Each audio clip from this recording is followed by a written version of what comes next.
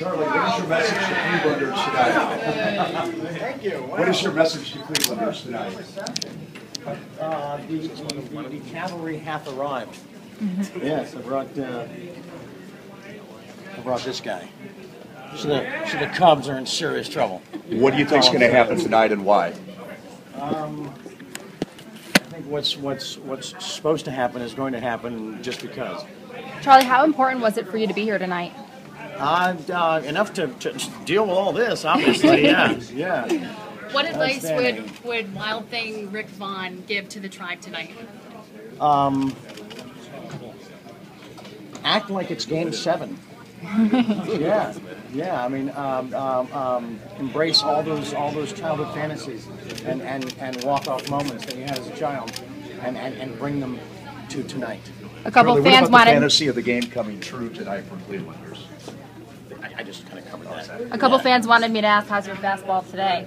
Oh gosh, you haven't seen me throw lately, have you? It's a good thing those that do it for a living are doing it, and not this guy. All these years after Major League, what's your connection been to Cleveland? Have you followed the tribe? I have indeed, yes, yeah, and in fact, it was in the middle of that 14-game win streak this year when I sparked up and I said, I told a friend of mine, I said, there's a dark horse in the AL. Look out for it. And here we are. How are you going to celebrate the win tonight? With the team. Yes. Charlie, what do you think about all the Clevelanders that have been pulling for this and are so happy that this is now happening?